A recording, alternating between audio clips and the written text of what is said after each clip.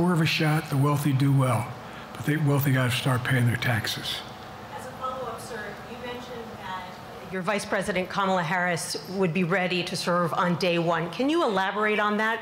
What is it about her attributes and her accomplishments over the last 4 years that make her ready to serve on day one if necessary?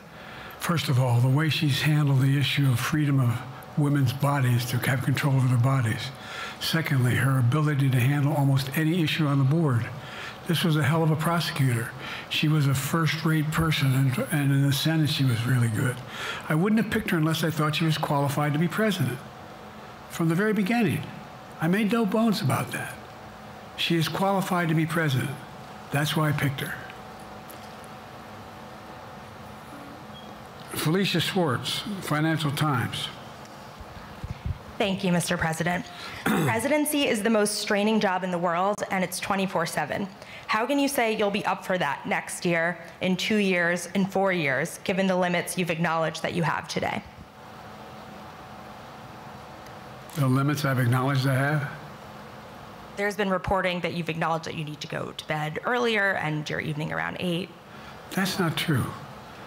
Look, what I said was, instead of my every day starting at 7 and going to bed at midnight, it'd be smarter for me to pace myself a little more.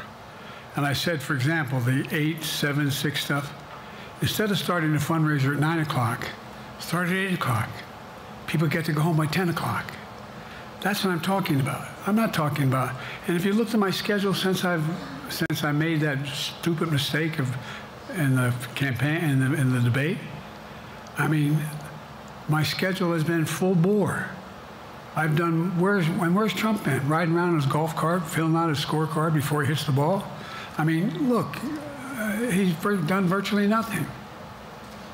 And I have, I don't know how many, don't hold me to it, roughly 20 major events. Some with thousands of people showing up. And so I just think it's better. I always have an inclination, whether I was playing sports or doing politics, just to keep going, not stop. I just got to pace myself a little more. Pace myself. And the next debate, I'm not going to be traveling into 15 time zones a week before. Anyway, that's what it was about. That's what it was about. And by the way, even with that, I love my staff, but they add things all the time. At the very end, I'm catching hell from my wife for that. Anyway, I'm sorry. Zeke Miller, Associated Press. Thank you, Mr. President. 2 questions for you.